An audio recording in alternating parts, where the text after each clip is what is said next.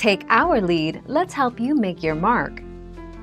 Our goal is your satisfaction. Let us show you the way.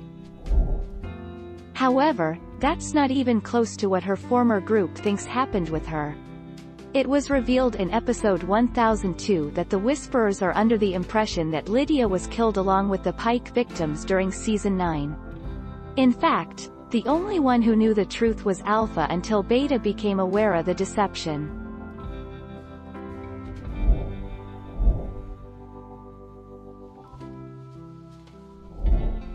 Take our lead. It's what you never gave me. Lydia rejecting her mother's request to kill her and lead the Whisperers. Lydia as a main character and a former antagonist, as well as a survivor of the outbreak in AMC's The Walking Dead. She was a member of the Whisperers and is the daughter of the group's leader, Alpha.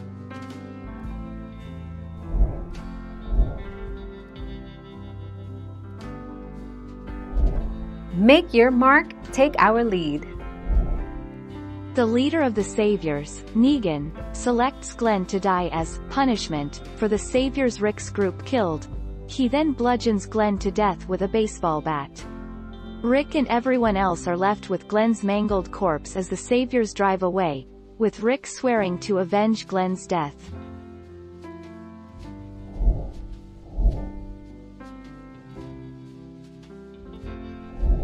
Make your mark, take our lead. As we saw earlier in the season after Lydia left the Whisperers, Alpha concocted a story to her morbid community that she had killed Lydia. In her own twisted way, she does love Lydia. Her daughter is the one person who can make her feel a tinge of humanity.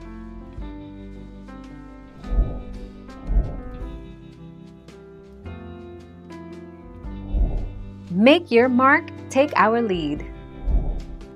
In the comic, Alpha dies a brutal bloody death when she is decapitated by Negan, so this is the same as the TV show. However, in the comic he murders the leader of the Whisperers after he's released by Brandon Rose, who was hoping the baseball bat-wielding villain would actually help him. Thank you for watching. Please subscribe and hit the bell notification.